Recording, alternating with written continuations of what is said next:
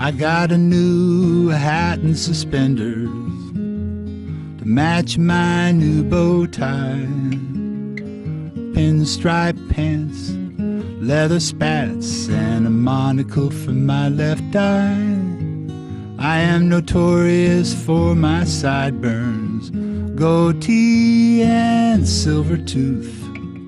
I got a pint of brandy, some butterscotch candy, and this time it's the truth. I got a valuable antique pool cue. My shirt's clean, starched and blue. I got a tab at the bar, and a fat cigar, and a large obscene tattoo.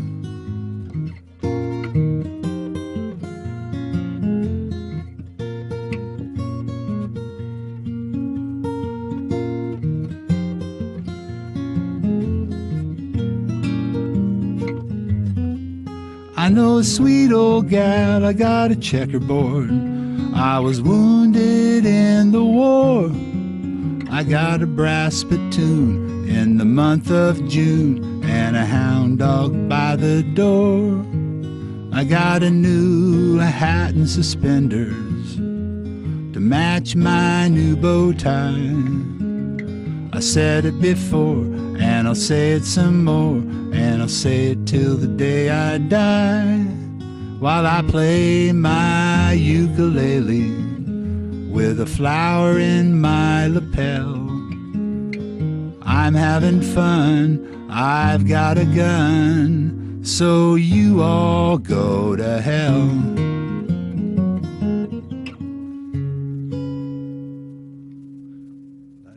Thank you, thank you. Just do another one. We'll just keep. All righty, sure. Well, another capo experiment here.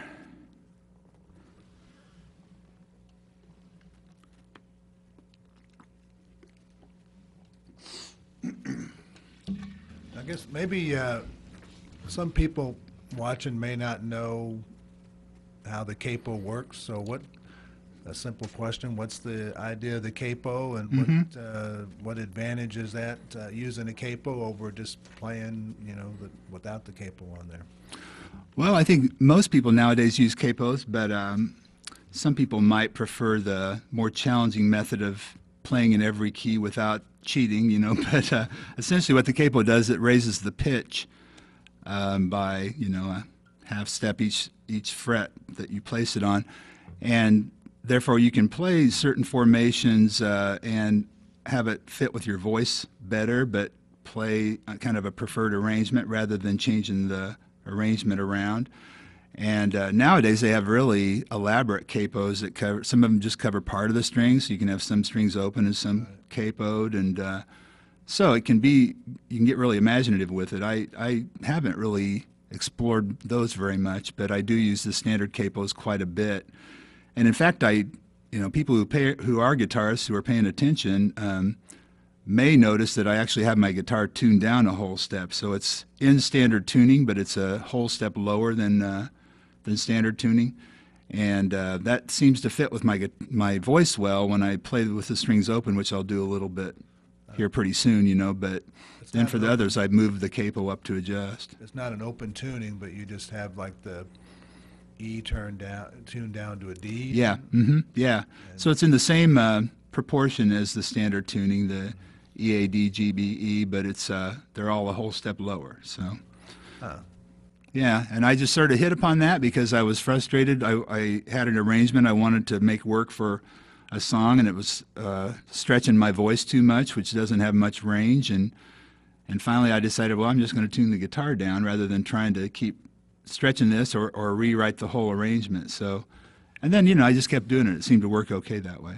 So if you have the capo on the second fret, then you're actually in standard. Yeah, now I'm in standard tuning right now. Right, yeah. Give or take, with my tuning abilities. Yeah, well, So. I hadn't, in my ears, not that good. I didn't really notice that much, but yeah, it's interesting. Yeah, well, I was playing down in Effingham once with one of those really good guitar players. His name's Larry Pasalacqua, who can hear like about half a measure of what you're playing and start playing along and sound wonderful.